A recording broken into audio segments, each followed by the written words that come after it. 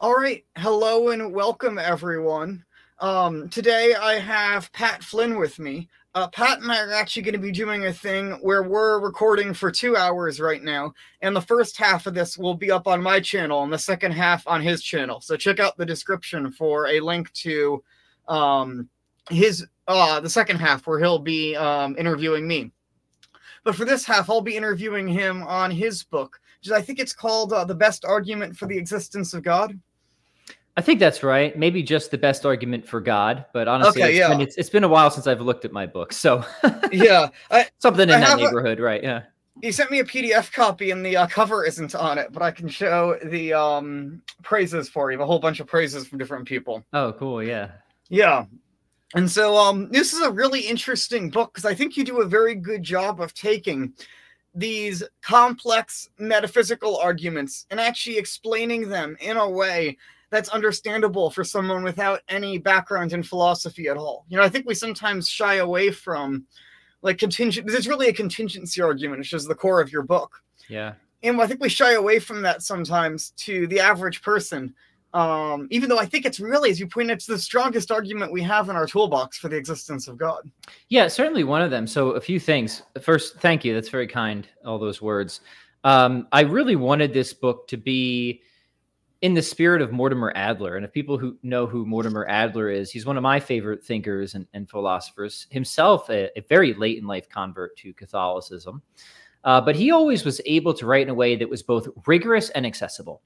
And when it comes to a lot of works, especially works aimed at a popular audience, you usually find that there's an expense of one for the other, right? Some works are quite rigorous, but they're just not very accessible for most people who aren't coming in with some sort of philosophical or theological training. So they don't do a whole lot of good, I guess. But probably worse are the books that are very accessible, but just very poor, right? They're not very rigorous. The arguments are weak, and sometimes, you know, the opposition is totally mischaracterized, and those books are definitely worse. So for me, it was a real mission to try and hit that sweet spot. Still definitely, you know, a popular level book. This isn't an academic book, but I would like to think that, you know, it has some force even among professional philosophers.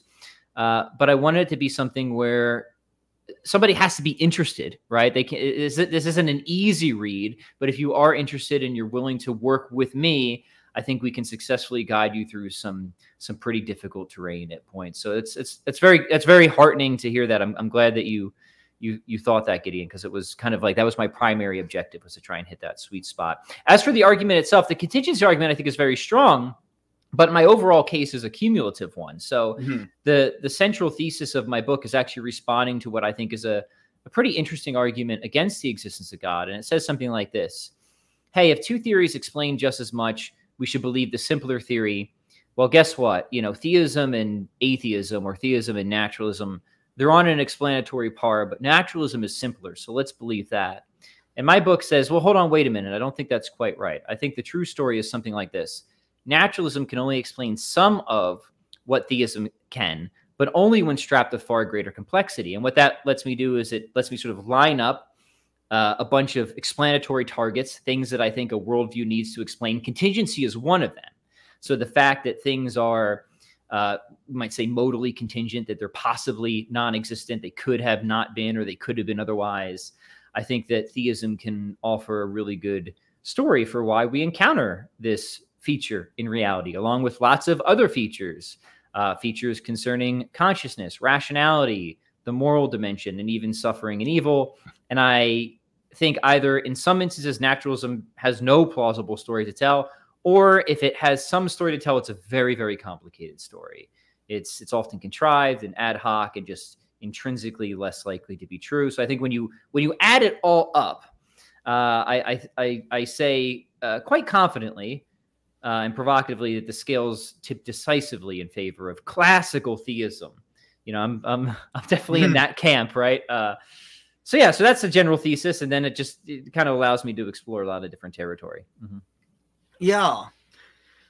I thought that was interesting how you do have, once you already sort of establish, I tend to fall much more into these sort of arguing in favor from these classical arguments than we get to God, and now we're certain. I tend not to like the probabilistic ones as much. Yeah. But I think there is a certain, almost more compelling intellectual force sometimes to the probabilistic ones than there is to the certainty ones. Yeah, well, let me speak to that for a minute, because that's something where I guess I'm trying to build a bridge between these two camps, right? So if people are into natural theology, they realize there's kind of two tribes, more or less, right? Mm-hmm. One tribe is the kind of old school philosopher who's into philosophy of nature and metaphysics.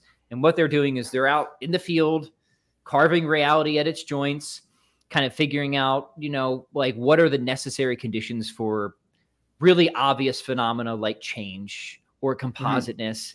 And then through a sort of deductive chain of reasoning, you get to some being, a being that is absolutely simple and unchanging, that is itself the necessary condition for all that other stuff, right? Those are metaphysical demonstrations.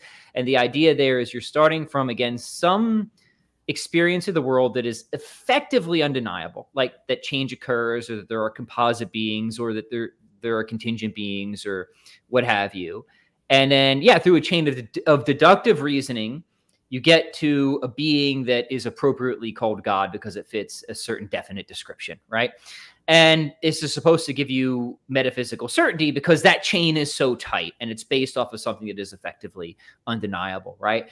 I'm very, very sympathetic to that approach. And in fact, I think that there's several successful arguments for the existence of God that are in that school of thought, right? The only problem is that for a lot of people, it involves a lot of complex metaphysical theorizing that is, one, hard to grasp, and two, controversial, right? So I think like for example, a number of those arguments are only going to run if you hold to like an Aristotelian constituent ontology. And guess what? That isn't the only, ontology on the philosophical market, right? So you got to battle that out to get those arguments to run. We might say that those metaphysical demonstrations that give you metaphysical certainty are system dependent.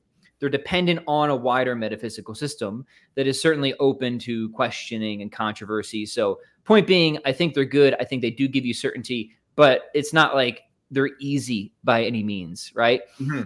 On the other hand, these probabilistic arguments, one might think, okay, they're a little bit more metaphysically neutral starting out. And that's not like entirely true, but whatever. Let's just pretend that it's true enough. Okay, so we can start kind of, instead of just doing a bunch of like in the grass philosophy of nature and metaphysics, what we can do is we can use a method called inference to the best explanation, right? And what we do is now we just have like worldviews kind of constructed independently. Okay, here's my worldview. This is a classical theistic worldview. Here's what I'm committed to at the fundamental level of reality. And over here is a worldview called metaphysical naturalism. And here's what they're committed to at the fundamental level of reality. Now, let's approach things kind of like scientists do, right? Let's take our worldview as a hypothesis and see the sorts of things that my worldview can predict, anticipate and explain. And let's compare that to these alternative worldviews, and let's see which one is the best overall explanation when we assess them according to various, we might say, like theoretical virtues, right? Explanatory comprehensiveness, simplicity, those sorts of things, right?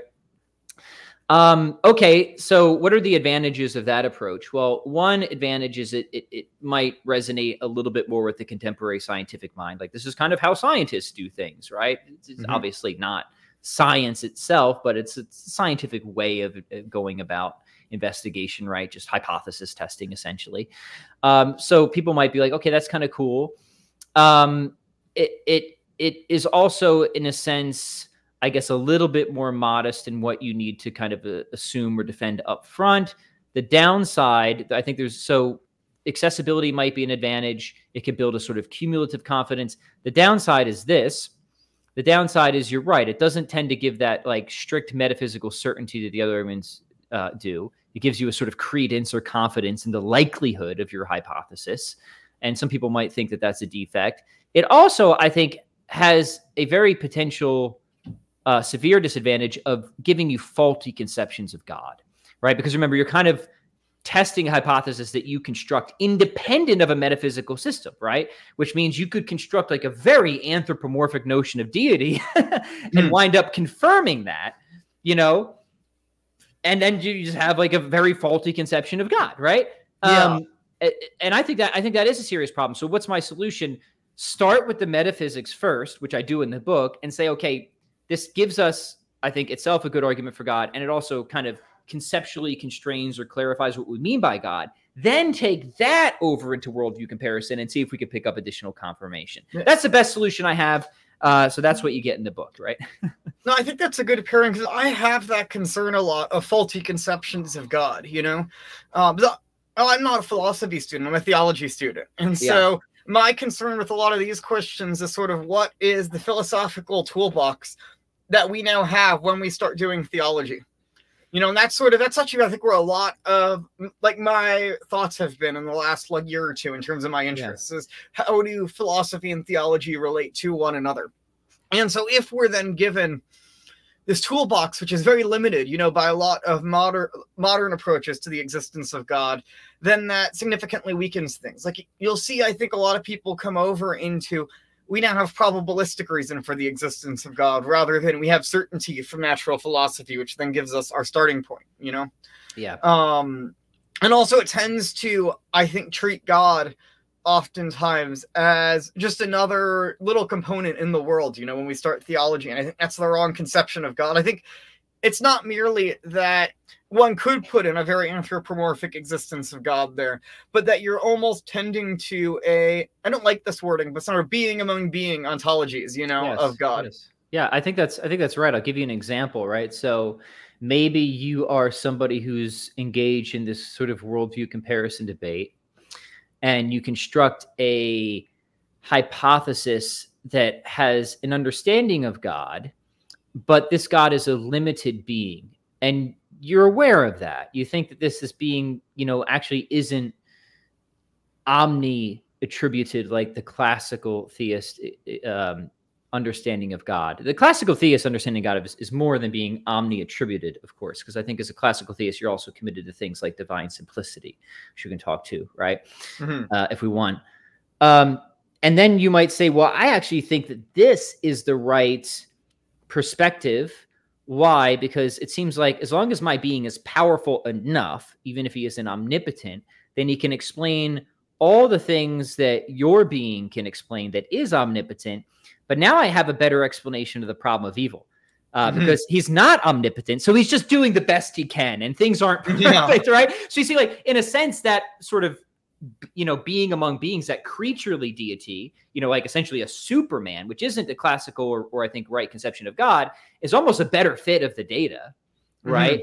Then so like in a sense, you might be able to confirm that over what I think is the right conception of God. Maybe, because then of course the classical theist is going to come back and say, well, look, this anthropomorphic deity you have, that's actually very complex, right? To have it being limited in power and other things, that really complicates your hypothesis and in ways that invite arbitrary limits. It makes it internally very unlikely. Whereas if you have something that's, you know, just truly omnipotent, no limits, whatever, it's much simpler. But I don't want to get into that debate, right? If I don't have to, right? I rather this is definitely an advantage of the classical approach where no, the necessary condition for the contingent order, you know, is a being that is purely actual, pure existence itself. It cannot be this limited deity, right? So that's one, I guess, way of illustrating how if you take the latter approach of worldview comparison, you're kind of constructing a hypothesis independent of philosophy of nature, metaphysics. It could be a real contender, but I think like totally wrong at the end of the day. So I acknowledge that. I do. And my best solution is just do the best, you know, metaphysics you can, philosophy of nature can first, and then just show like, okay, maybe you weren't convinced by that metaphysical demonstration I gave you. Well, let's just see if we can get some further confirmation by bringing it into the worldview debate arena. So I'm trying to synthesize, if that makes sense. Yeah. I think there is a place for that, because we're sort of then seeing, all right, does our one sort of, right, we first walk back to our first principles, but then we almost want to confirm, or can we actually derive what we now have from our first principles? Because if we can't do that, we probably made an error in our reasoning somewhere along the way, you know? And I think this is oftentimes actually a lot of disservice is done to, say, Thomistic or Scotistic, whatever classical approach you want to take, natural theology, because they're not it's not just the 5 ways for St. Thomas. It's then the whole first 26 questions of the Prima Pars, essentially, where he's trying to derive all these other attributes of God. He's talking about providence, which we're going to talk about later on. You have created goodness there. You have all these different details that then flow out of his natural theology, the Summa Contra Gentiles, where he works all the way through to demonstrating particular attributes of the natural law and stuff, such as against fornication or other things, by the end of his line of reasoning, which started with arguments for the existence of God. So it's almost trying to derive from first principles, then, our entire natural philosophical worldview. Yeah, I had a Substack not too long ago trying to get a thought out that I thought was important. And it's that classical theism isn't just about God, right? To understand classical theism is to understand a certain paradigm or picture in the world that it's really thick, right? It's very, very rich, right? Like, to be a classical theist is, to my mind, to be a real essentialist, to be anti-nominalistic, right? To hold at least to some form of moderate realism, right? To hold to a constituent ontology, to hold to some form of the principle of sufficient reason or principle of intelligibility, right? To hold to a theory of the transcendentals, right? It's these are all the ingredients, right, that are at work, not just to argue for the existence of God, but to make sense of the world in which we inhabit, right? To sort of pick out its intelligible structure. And then it just so happens that once you work with all that stuff and you kind of investigate the ultimate source or foundation, the foundation of reality, those principles, do a lot of serious theoretical and metaphysical work to help you understand what the nature of fundamental reality actually is, right?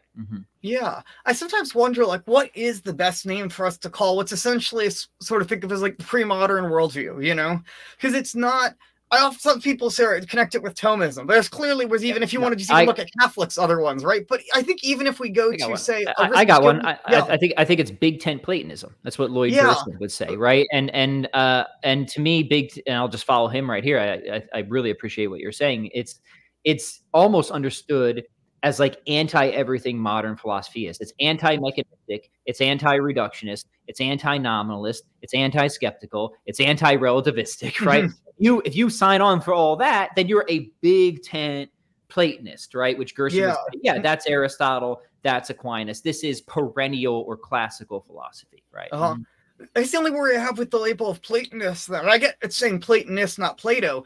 But I'm almost thinking, we're broader even, I think, in a sense, than Plato. Because there's been a lot of, I think, interesting interaction recently with, like, Chinese philosophy, looking at classical Chinese philosophy or classical Hindu philosophy, and seeing actually a lot of these same principles come up here. Like, this is just how, to us, it's so counterintuitive because we're so influenced, I think especially by atomism. I think is really a big mechanism, or really sort of big things that influence how we've seen the world. Absolutely. That it's hard for us to realize that for like most people in history, ours was the counterintuitive view, in that like the Big Tent Platonism was the intuitive view. Yeah, I think it's the obviously correct and intuitive view, but you're right. I'm just going through Father James Dominic Rooney's book right now, where he essentially is investigating hylomorphism in, Eastern thought, right? So this is definitely something that is not exclusive to,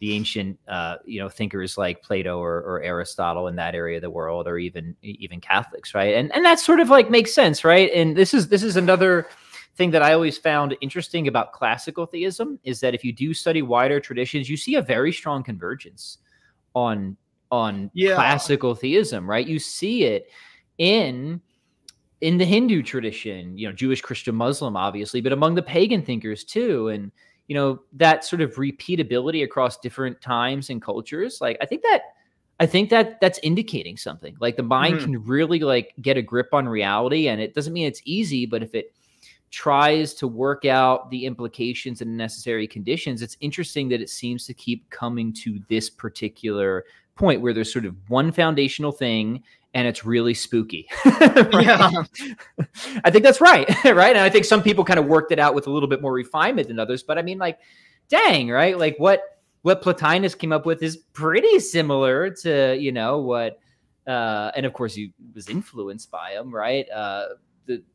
Aquinas and the other scholastics and stuff like that, but you see it even among people who were presumably disconnected in their thought. And I think that's cool. I think that like repeatability is a pretty cool thing to notice. Yeah.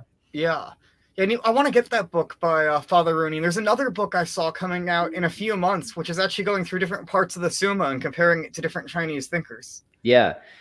Yeah. So what is Father Rooney's? It was, I think it was based off his dissertation, but I haven't finished it yet. But it's very good. And if you're interested in hylomorphic thought, like why is this an effective system, and how do you solve some of the puzzles that come up, especially in mereology with hylomorphism, it's a great resource. I would recommend it. Yeah. Yeah. Something else with your book I wanted to discuss is your dealing with theodicy, and we're going to deal more with that, I know, in the second section. But I noticed you embraced essentially a scotistic position on the affections of the will. Yeah. So as you know from our previous conversation, I'm very much inclined to a lot of scotistic thought, especially when it comes. I think that's exactly what we talked about last time, especially when it comes to freedom of the will and how I think that solves certain issues related to, even within just the literature of libertarian freedom and stuff like that, but also the problem of evil. So I'm glad you picked that up, because that's exactly right. Yeah. Yeah. A lot of my work over the last year has actually been a lot more, I feel like, with actually reading Aquinas than reading Scotus, but I'm almost reading him with a very Scotistic lens, and I'm finding all sorts of insights in trying to bring Thomas and Scotus together in different ways. Yeah, and I've been wondering too, again, and I'm much more, in the Thomistic tradition than the Scotistic one, although I've really enjoyed and benefited from everything I have read in the Scotistic tradition. I don't know. Maybe this is me just trying to be too ecumenical, but a lot of times I don't think there's as much difference as other people insist upon. Right. The formal distinction is kind of like one of those areas where I'm not entirely convinced that they are at odds when it comes down to this. And we can get into that if we want. This is a really in-house debate. Yeah.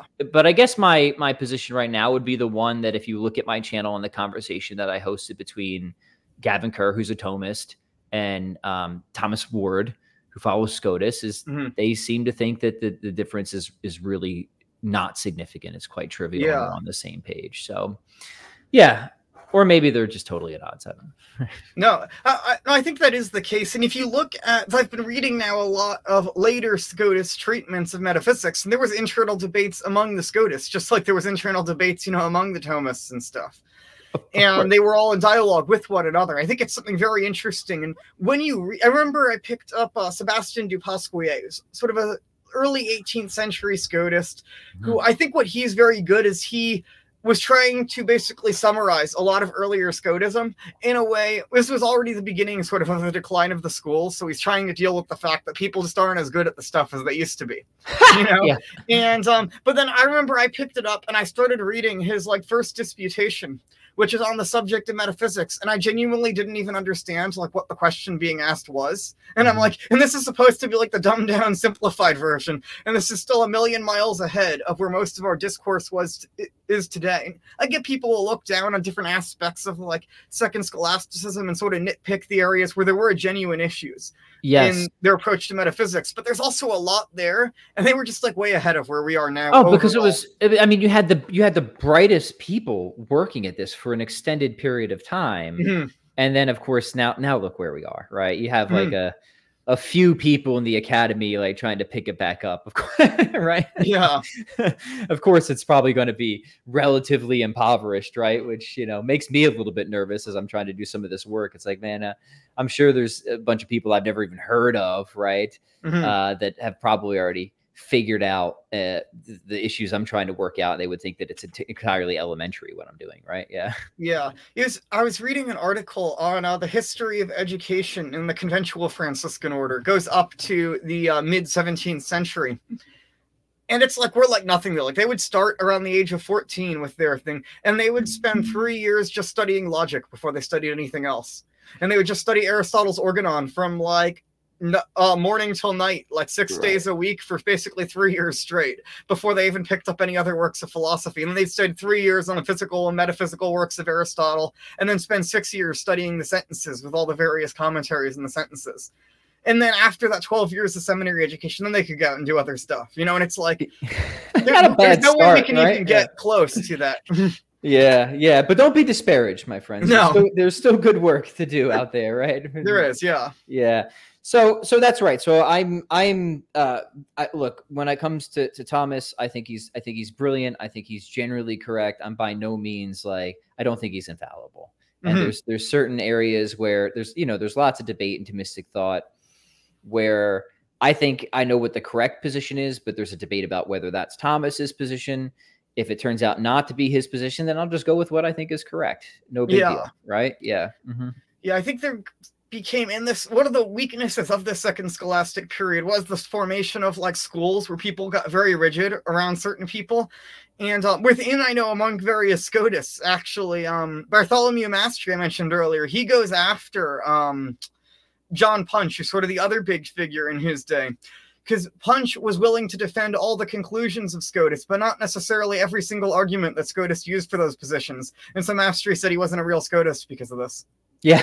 Well, look, this is probably of interest to 5 people at these really in-house debates, but they're certainly interesting to me. You see the same thing in any school, right? You see the same thing and how Aquinas's arguments are interpreted and whether you think all of his 5 ways are sound, or maybe only 2 of the 5 ways are sound. And depending on where you come down on, that maybe you'll be invited to the party, or maybe you won't.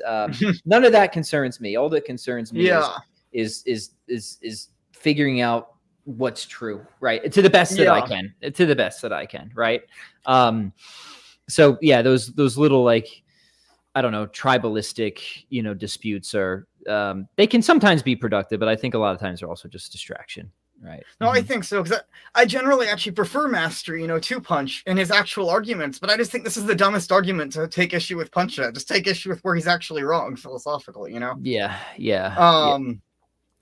Is something else I wanted to ask you about with your book, is you mentioned at the beginning that you think the ontological argument can be synthesized with these cosmological approaches, and I very much agree there. Yeah. But maybe I just missed it in your book, but I was curious if you could maybe spell it out a bit more, because I didn't see it explicitly. Well, it's answered in relation, so maybe this will get us into the contingency argument a bit if we want to talk about that, right? So I'm very committed, Gideon, as I think you are. This is one of those fundamental classical intuitions to the intelligibility of the entire real order, right? And this is the general intuition that the world is fully comprehensible. Maybe not to us, right? But intrinsically, right? And what that means is that there is a complete answer to every coherent question that can be asked, right? And if you think that's right, then I would say you're committed to something like the principle of intelligibility or the principle of sufficient reason, something like that, right? The alternative view is one that holds that reality is not completely intelligible, that we might get to something that is inherently mysterious. It seems like it needs some sort of further explanation, some sort of reason for its being or its characteristics, but there's no explanation to be found. We might call that a brute fact. In fact, some philosophers call that exactly a brute fact, right? And and honestly, Gideon, maybe the primary difference between the theist and the atheist is this at the end of the day, right? And you will see many atheists are just kind of happy to accept the brute fact view. They'll say, Bertrand Russell famously said it of the universe, right? In his debate with Father Copleston. He's like, the universe is just there and that's all, right? Stop asking questions about it, right? That's a brute fact view. It seems like there should be some further explanation, right? Of why this thing that has, all these sort of arbitrary limits and properties and features, it doesn't seem to be necessary through itself. I want to know why it's here. And if somebody just says, be happy with the intelligibility you have, right? Stop asking for more. It just is. That is a brute fact position. Not all atheists take that. Some atheists think that you can get, a sort of explanation entirely within the natural order without winding up in absurdity. I argue against that view in my book. Okay, I promise this will connect with the ontological argument eventually here. So what I do in the book is I don't just assume that intuition. I defend the principle of sufficient reason, at least a restricted form of it. And I defend it with various different arguments, like, arguments to show if you deny it, you seem to wind up with really catastrophically skeptical scenarios. You can support it through inference to the best explanation. Obviously, it's supported by just common sense and stuff like that, too. I give a whole battery of arguments for it, right? And then what I say is, okay, if we're going to satisfy the principle, like the principle of sufficient reason is true. If we're going to satisfy it, and this is sort of the heart of cosmological reasoning, then we need some entity that is capable of explaining absolutely everything. And by that, I mean it has to be an entity that can explain all the things in the world, all the contingent things that are inherently not self-explanatory, at least concerning their existence, right? But also be able to explain itself. All right. Now, that's a pretty radical claim, right? Because most people think that explanation is something that comes from outside. And I say the causation is something that comes from outside, not necessarily explanation. You have intrinsic explanation. In fact, the principle of sufficient reason that Thomas endorses, that a thing, has, whatever it has, either in virtue of an extrinsic cause or the principles of its own nature, right, allows for internal explanations, where if you can just sort of grasp the intelligibility of something, it removes a certain degree of mystery internally, right, according to its own nature. So what I'm arguing is that at the end of the day, if the principle of sufficient reason is true, you need to have some really sort of special entity where if we could grasp its essence, which we can't, there would be no mystery about why it exists and why it has the characteristics that it does. And that's and the ontological argument comes in here, because what I say the ontological argument does is it gives you an entity that seems like it could fill that sort of role, right? Yeah. But the cosmological argument gives you reason to think that entity actually exists. So that's how I see those two things marrying, where I argue that the theistic worldview exclusively gives you reason to think that there is an entity, right, that actually is capable of reducing brute facts to zero, that could explain everything that needs to be explained, including itself. And I argue in the book that only theism can do that. And the ontological argument can help us see why you need a very special sort of theoretical entity to fulfill that role, right? Yeah.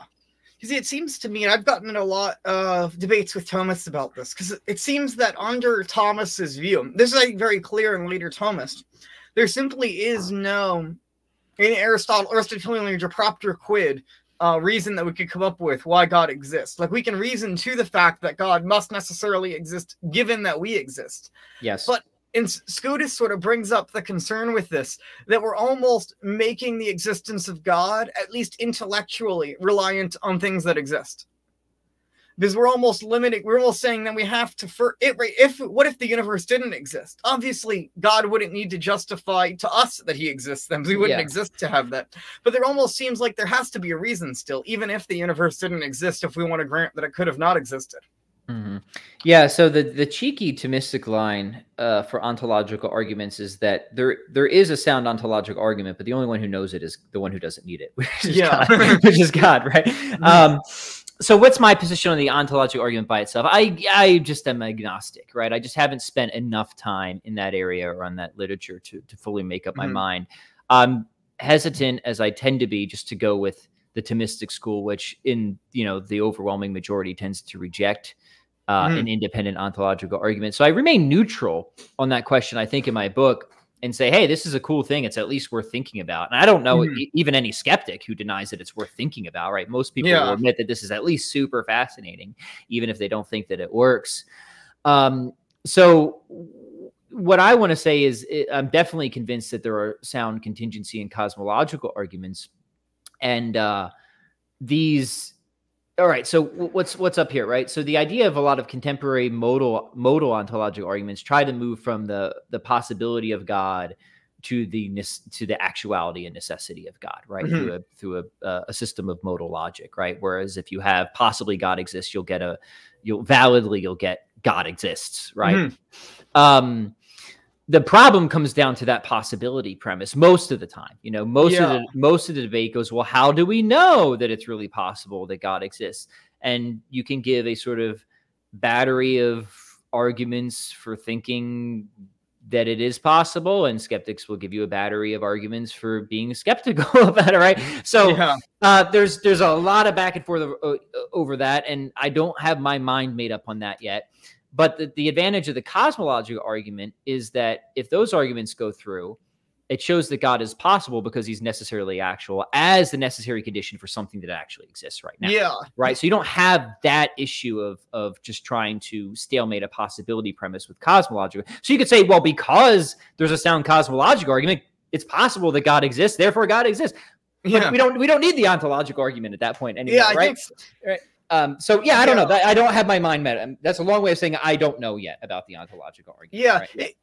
I do grant that I think that possibility premise is the heart. That's where the atheists would have to go. It almost, I think, forces them into a position where you say you can't be agnostic anymore. You have to draw, a side. Either you can't say maybe God exists, right? Because that would in itself, or you'd maybe say intellectually maybe, but you can't say actually maybe, Yeah, and then there's kind of tricks, and I'm skeptical of the ones that want to just define God as like the maximally consistent set.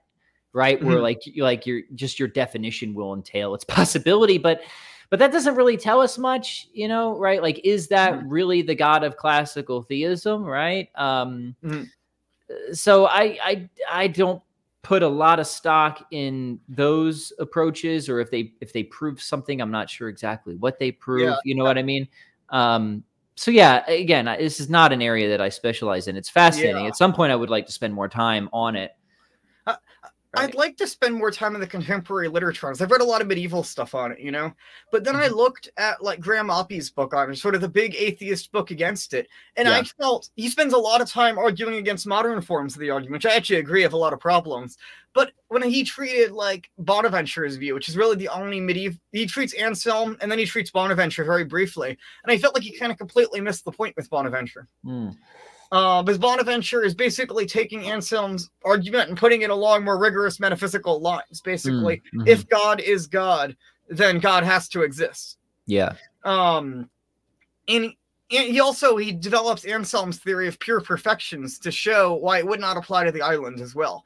And I felt like Oppy sort of missed the point on that. So I'd love to see, some contemporary people interacting with the actual versions of the medieval arguments. But I feel like because it's almost like we were saying earlier, right? It supposes a big set of metaphysical baggage. And I think the baggage here is not hylomorphism or act potency or something like that. It's really the reality of metaphysics. It's a question, are you saying that being, is this just a mental construct we use to make sense of the world, or is being a real feature of things? Yeah, well, I'm definitely the latter, and Oppy's a smart guy. He's been a heavy critic of ontological arguments. I'm not familiar with Bonaventure's approach enough to say, but you mentioned the island. This is fun because this is an area I'm not like specialized in, so it's fine if I make myself look foolish, right? Yeah, so there's these parody arguments of like a maximally great island or maximally great pizza and stuff like that. And the notion of pure perfections is in the classical theist tradition that if we're going to attribute something of God as being identical with God, given simplicity, it has to be something that is not inherently bounding, right? So the idea there is, okay, it doesn't seem like the idea of power or goodness or even love is something that implies a limit, right? Yeah, exactly. Whereas something like curiosity does, because to be curious means there's some limit on what you already know, right? Yeah. So the idea is, okay, we got to think along those lines. And I'm asking you now, is the idea that if we bring in this commitment, does that open up a sort of path where it can block these sort of parody arguments? Is that the direction you're going, right? Yeah, I think so. Because I think then we can say, you could always put one more palm tree on the island. Right. I think an objection that was raised to this view, not directly, but sort of came in my mind, was raised by Taylor Patrick O'Neill. I don't know if you know him. Yes, yeah, he's been on my show before. I met him this summer at the Sacra Doctrina conference, and he was arguing actually in defense of the position that this world is the best of all possible worlds. And he brought up specifically... O'Neill was arguing that this is... a Thomist taking Leibniz's line? That's interesting. But he argued that you can't know this by natural reason, but it's revealed by theology that this is the case.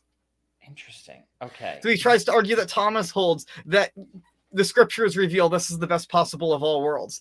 And O'Neill's argument, the big argument he has to respond to, which everyone is going to raise, like all the Thomists, Scotus, everyone are going to raise, is this: you could always add one more nice palm tree to the universe thing, you know? One more hula dancer, right? Yeah. Yeah. And his answer was that even though each of those individual things might be greater, we have to consider the overall common good of the universe. Yeah. And once you encounter the interrelations between all things, then this is in fact the greatest of all possible worlds, because adding some more good thing would decrease the overall ordering of all the things in the universe towards the maximum good.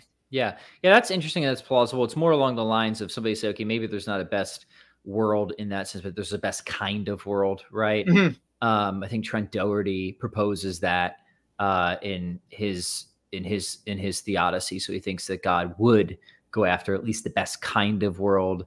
Yeah, certainly open to that. I actually don't think that the idea of a best of all possible worlds is nearly as like silly as Voltaire did, for sure. Right. I think, like Leibniz, the guy who's, well associated with it, like that dude was an idiot. Right. Yeah.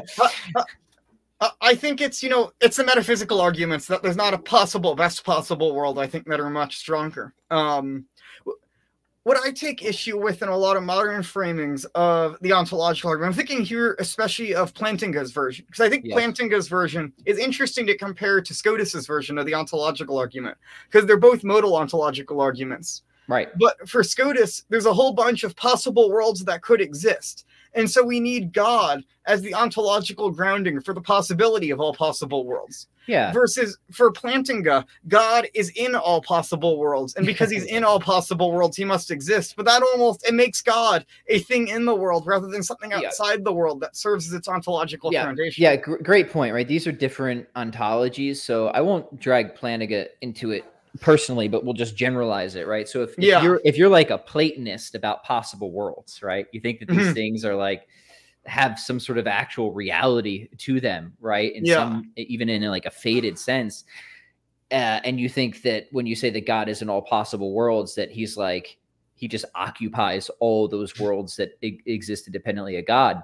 Yeah, that's a big issue, right? And I think it's a big issue in the sense that general this is going to sound inconsistent with what we said before about Big Tent Platonism, but I don't think it is, because I think this is just an area where being a Platonist is wrong, right? Right. But I think that's an issue with theism, right? Like I don't think that anything exists independently of God, abstract possible worlds, what have you, right? I think the best way to think about possible worlds are just expressions of God's power, right? They're things that God could have brought about. So I think God grounds the modal landscape, right? It's not that God just occupies all of it, right?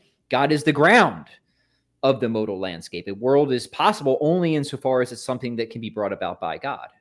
That's the right way, I think, to think about the relation of God and modality. I think that's also the traditional way. Certainly that's the way Aquinas and Scotus would have thought about it, right? I think it could very well be, you raise this objection to Plantinga, and you say, oh, that's what I actually mean, But I just think it's interesting, the wording of the argument, is supposing a very theistic personalism approach to the existence of God, Not only that, but if you hold, so I mean, there's kind of like two major ontologies. There's more than that, but like I think two major, very interesting contenders of like trying to explain how things have the character that they do, familiar everyday objects, right? So you have constituent ontology, which is very Aristotelian, that things have components, metaphysical components like form and matter, and if you follow Aquinas, essence and existence, substance, attributes, stuff like that, where things are intrinsically structured, right? And this is how we can make sense of how things have the character they do, how they endure through change and over time and all that sort of stuff, right? Then there's relational ontology, which is more Platonic, where things are more blob-like. They're intrinsically unstructured and they bear a sort of relation to some like form, like through some like, primitive exemplification or something like that, right? I think if you're a theist, you should maybe not go that. I've seen some people try to want to avoid divine simplicity by taking this more Platonist ontology. Why is that? Because I think if you hold a constituent ontology, you can run metaphysical arguments for divine simplicity, right? But I think if you take this relational ontology, like it's kind of like at the end of the day, like everything is simple, right? It's a blob. It's intrinsically unstructured. So like you have a form of divine simplicity anyways, but now God is God because he stands in relation to some form of divinity or something like that. And it seems to make God like both simple yet a dependent entity. That's interesting. I've never seen that. Yeah. Yeah. So I think theists should, choose their ontologies carefully. Right? Yeah. And I think constituent ontology is just better in terms of its, an overall metaphysical system for actually answering important questions. And I do think at the end of the day, it is what drives to a simple root of everything, and it gives you divine simplicity. And I would just say, I know there are theists that are Platonists, so maybe they would bite the bullet or disagree with me about some of those commitments, but that does seem correct to me, right? Yeah. It's an interesting paper, I think, can be brought into dialogue with this, actually by Sean Carroll, of all people. Who he has a paper. He's trying to deal with the issue of how do we have all the complexity we now have in the universe, because he wants an evolutionary account of history. And so he actually brings up the example of sort of the basic idea of entropy, right? Of we're moving from order to disorder. And so he did a computer simulation of you have a glass of like coffee and a glass of milk, and then you pour the milk into the coffee, and shows that all the complexity appears in the middle of the process. But you start with a very simple situation. You can know exactly where all the coffee molecules are, exactly where all the milk molecules are. And at the end, you can tell exactly where they are as well. They're all mixed up with one another. But you have, if you pour like a cup of milk and a cup of coffee, right, you see that all these different patterns appear as the milk initially enters the coffee and stuff.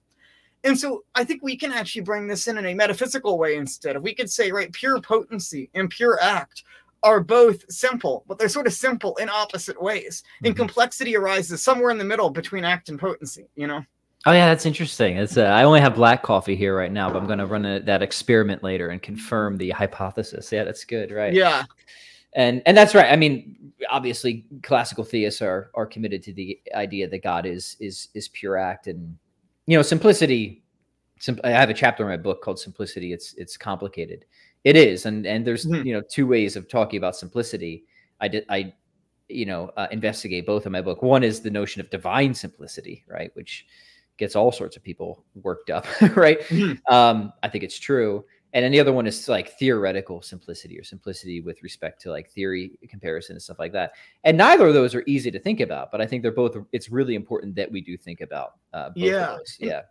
I think part of the issue is people are thinking of like the simplicity of something like potency when they're thinking of simplicity, or thinking of something that's so simple, it sort of lacks any attributes at all, There's a great passage in this from Gary Gould-Lagrange where he's talking about the unchangingness of God. He says, we're not saying God is unchanged because he's inert, but that he's so fully actual that there's no change. There could never be a move from potency to actuality in him. So it's the opposite of inert. It's God is so able to move that he doesn't actually move at all, Yeah. So thoroughly complete. Right. And even that language is like sometimes like perfection, we think of it as like thoroughly made, right? Which is a good understanding of perfection, except for like God isn't something made. So I always want to like be careful about that with respect to God. But that's right. God is just a being of absolutely pure positivity, all those, positive perfections that we were talking about before, which are identical in God, right? So God just has no higher state of perfection to attain. Doesn't mean God can't do anything. He clearly does, right? He creates. But all that change is extrinsic to God, right? Doesn't require anything to like any gear to rotate inside of God when he creates or anything like that, right? So yeah, those are good points. It's important to understand exactly what is being said about classical theists, and they're not saying that God is just some like static block of ice or something like that. Yeah. I think one of the hardest ones, I found to explain to people is our idea that God is passionless. Yeah. Because I think we have such a psychological concept of what it means to be a person nowadays. Yes. That when you say God is, because will often say God is without emotions. But the more I've thought about it, the more I'm like, emotion seems to be a wider category than passions almost. So we say God loves, we say God has wrath, and these are real terms about God that we're actually describing God. Yeah. So maybe no emotions isn't the right word. We have to distinguish exactly what a passion is then. Yeah, well, first off, why do classical theists say that God is without passion. Well, traditionally, passion just means to be under the influence, the causal influence of something, right? So God is the fundamental first cause of everything. God causes everything else apart from himself. Nothing in any way causes God. He doesn't receive any influx of being from anything apart from himself. And that just is going to, I think, follow strictly from these metaphysical demonstrations of God. Emotions are tricky because the way that emotions are understood classically were tied with bodiliness, right? And so if you think that God is wholly immaterial, then these sort of bodily aspects are just not going to apply to God. And there's debate about that, right? But it's important to understand like why, you know, traditional theists say these things about God, and there's a principled basis of why they are attributed to God. When you understand it from that perspective, it actually makes a lot of sense. Yeah, I agree. I think it's just something that's hard to grasp, but I also think changing our perspective to classical theism actually has very important implications on the spiritual life. I'd be curious your thoughts on this a bit. So I think that having this very materialist, this essentially almost a naturalism plus God view, which I think a lot of people have nowadays. And then sort of God is almost thought of in naturalistic terms. A lot of the traditional approach to the spiritual life doesn't make much sense. So I think one big example of this is fasting nowadays. Right? Why have we cut down on the requirements for fasting so much in the modern church? It's because we often think of fasting nowadays, I think, in sort of legalistic terms. If we're trying to follow some set of rules the church set up, maybe to help discipline ourselves a bit, rather than what I might take the more traditional approach is we start with this idea of beatitude, that God created all things. He is infinitely good. And so he can fulfill any of our desires that we have through natural things. And so actually we're giving up the natural world, things in the natural world, to actually attain those joys instead in God, instead of in natural things. Yeah, that's beautiful. So let me see if I can think through this with you, because I think there are, you know, we've been kind of treading some of the spooky aspects of classical theism. And like, I like spooky stuff, I guess. But the main reason that I'm a classical theist is I just don't think anything else is going to cut it, right? So I think, and not like intellectually and spiritually. So I'll give you a few examples. One, I think if you're committed to the complete intelligibility of reality, it's simplicity or bust, right? I think if you wind up with some sort of complexity at the root where the nature of the constituents doesn't demand you know, their unity or what have you, which I've never seen an account of why that would be the case, then you're stuck with brute facts, right? And in fact, this is what skeptics will often press against theists. They'll say, okay, yeah, I have brute facts, but you have brute facts too. And I think against many theists who are like complex theists, they don't have an account of why God has being or the character or particular attributes he does. The classical theist doesn't have to explain the unity of God's parts because he doesn't have any parts. That question isn't even coherently asked of the classical theist, right? There are questions that can be asked of the classical theist, but I think there's good answers to them. Like, how are you saying that knowledge and power are identical in God? That these are like, they seem like numerically distinct attributes. And this is where the principle of analogy comes in, right? We're not saying that knowledge and power as we understand it are identical in God. We're saying something like knowledge and something like power are identical in God. The way I like to explain this is through a notion of a limit case. And very, very briefly, just think of a series of polygons, right? An ordered series of polygons with increasing number of sides and angles being ordered towards a circle, right? So a circle is the limit case instance towards which that series is pointing, but it's not itself a member of that series, right? Or think of decreasing speeds that are converging towards what? A standstill. A standstill is not itself a speed, but it's clear that that's what that series is converging towards. So there's a real similarity, it's not arbitrary, between a limit case and the ordered series, but the limit case is not itself a member of that series, right? And if you understand this in terms of how we make attributions of God, or the sort of effect to cause reasoning we go use to God, what we're saying with divine simplicity is not that like as knowledge and power as we understand it or experience is identical to God. What we're saying is the limit case instance of power is identical to the limit case instance of knowledge as these pure perfections. And there's no reason to think that those can't be identical, right? So again, these conceptual clarifications, I think, can go a long way to diffusing a lot of common objections. So ultimate intelligibility, ultimate goodness, right? Goodness, if you're a classical theist, again, the limit case instance of goodness or the good itself is not grounded in something. The good is ungrounded, right? Goodness is primary and fundamental for the classical theist. So you don't have these concerns of like arbitrary divine command ethics or Euthyphro's dilemma or any of that with the classical theist. Like the good is truly primary, but the good is also existence alone, right? Classical theist, right? These are huge advantages for metaphysics, for meta ethics. I also think meta epistemology too, right? Because you have to have, like with God, God is intellection itself, knowledge itself, truth itself, whatever God's mode of knowledge is. It doesn't seem susceptible to representational knowledge or propositional knowledge. All these things that seem to invite skeptical scenarios, they don't apply to God, right? So that's an interesting implication for meta epistemology as well. That seems to be quite positive. So I think across all like areas of philosophy, classical theism has decisive advantages for how it can answer questions that non-classical theists and naturalists cannot answer. And then in the spiritual life, man, like seeking union with the good itself, with being itself, as opposed to some like just like souped up demiurge, that makes all the difference for me. Like I like creatureliness is inadequate. It is completely inadequate. It's inadequate philosophically. It's inadequate spiritually and theologically. Like if what you are giving me is just souped up creatureliness, I can't do it, man. I can't sign on for it. I'd never did. I'm a former naturalist, right? And part of the reason that I rejected theism is because I had a creaturely understanding of God in very similar ways of what these complex theists still endorse today.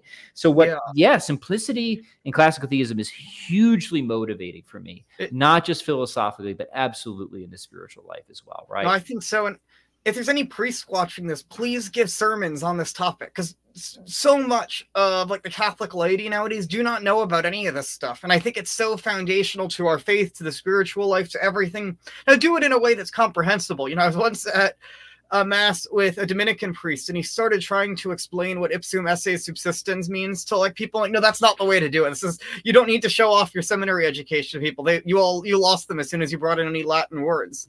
You know, I think a good example of how you can explain these things in a meditative way is something like St. Anselm's Prosologian, actually. Everyone focuses on the part about the ontological argument, but there's a lot of parts that are really just devotional meditations on divine simplicity. Yeah, there is a great part where he's talking, this is near the beginning, where he's talking about the issue of omnipresence. Because God is so utterly actual. He's absolutely everywhere. But he's also so utterly actual that he's beyond what can be seen anywhere. And that's why we look around and we don't see God, even though we should see God everywhere. And just meditating on that mystery, the fact that we should simultaneously see and not see God in everything we see. Or another part where he's, you know, his whole argument is God is that than which nothing greater can be thought. And then he concludes it and says, but actually God is greater than that which can be thought. You know, and there's all sorts of great parts in that where he's just meditating on these things. And I think actually could be brought to the average person in a way that could actually be beneficial to their spiritual life. I think so. I think it can always stand to help. And again, with classical theists, right, we hold a doctrine of participation, right, where we're deeply dependent, right? We are deeply dependent beings, right? It's not like we don't have any ounce or moment of being that isn't, you know, there because it is being immediately imparted to us by that ultimate source and foundation that just is being itself, right? So that speaks to that sort of omnipresence and, right, God being, you know, closer to us than anything could possibly be, right? And that is, there's I think an incredibly wonderful and beautiful mystical quality to that, or invitation, if you will, or opportunities for meditation, all that stuff. One thing I found helpful for grasping this was really understanding Thomas's argument, and Scotus agrees with him on this, that you can't prove that the world had a beginning by natural reason. You're not talking here about a scientific demonstration, but a metaphysical one, you know? And I think that once you grasp that, then you realize, but also Thomas says you can prove that God created by natural reason. Scotus says the same thing. And so if you can prove that God created out of nothing, but could have created out of nothing an eternal world, then you start understanding creation as something God is doing genuinely outside of time. And then you realize that same relationship still applies in the world that we now exist in with time. Yeah, and I think that's beautiful. I think it's worth just like retreading some of that thought, because I mean, for me, this was such a profound shift in how I understood God and the world. So the idea is like God is not a horizontal cause, right? He's not somebody that just flicks that first domino, whatever that is, and then kind of Mhm. steps back to more seemly recreations. Like you said, Aquinas was totally willing to countenance that maybe those dominoes go back for past eternal, right? Maybe there's no Mhm. first flicker in that sort of causal series, right? But in a more vertical causal series, call it a hierarchical causal series, an essentially ordered causal series, whatever you want, in the order of being, Mhm. concerning creatures like us, whose essence does not guarantee our existence, right? There's that real distinction thesis between our essence and existence, right? It's just going to be the case that we could never exist for an instant, right? Unless there's that fundamental ground, the sort of the metaphysical cause, you might say, right? Whose essence just is pure existence that brings everything forth from nothing. And that ties nicely into the idea of a limit case, right? So if you think of things that are powerful, you might think that things are powerful like increasingly to the extent that they can do more with less. Well, maybe the limit case is like the thing that can just produce without having to work on any material at all, right? Yeah. And that's God. Mm-hmm. Yeah, I think so important here is actually the inclusion of metaphysics as part of philosophy. I think we tend to limit metaphysics and often to religious discussion, at least in the popular discourse, But if we can make, we have sort of two degrees of abstraction that we tend to work with nowadays. We have sort of science. We're making one degree of abstraction. Then we're looking at the mathematical patterns and things. We're making a second degree, and we're asking you need to make one more degree of abstraction to just the being of things and their existence. And once you have that, then I think you realize that almost the immaterial and the material are almost on the same playing field once we're at this degree of abstraction. Now we're talking about just being in general. And so now it's not so absurd that infinite being could create some sort of finite being out of nothing genuinely. Yeah, that's totally right. Like the way that like contemporary philosophy thinks of like mind and matter is just very foreign to like how the Aristotelian or Thomas thinks of matter as just as a limiting principle, right? Yeah. And it's nothing, I think, too difficult about thinking how something is, qualitatively unlimited can produce limited things, right? Yeah. Mm-hmm. All right, so we're hitting about an hour here. So you want to jump over to your channel? Yeah, so thanks for this interview. I appreciate it. If people want more, we're going to kind of swap roles here, and I'm going to have a chat with Gideon about his thoughts on divine providence. So cheers, everybody. All right, thank you. Thank you, everyone, for watching. And to keep watching, check out the link in the description.